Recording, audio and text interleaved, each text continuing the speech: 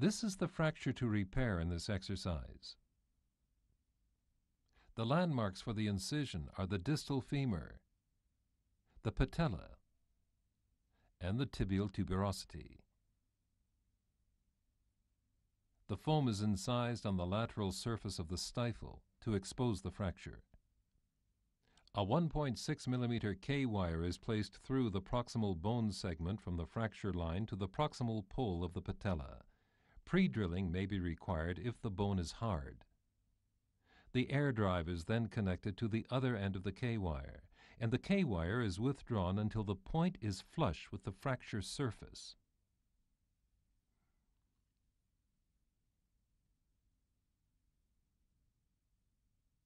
The fracture is reduced, and the K-wire is driven distally. A tension band wire is placed by passing the wire through the soft tissues adjacent to the patella and behind the K-wire. The excess K-wire is cut. Alternatively, 2 K-wires may be used if the bone size permits.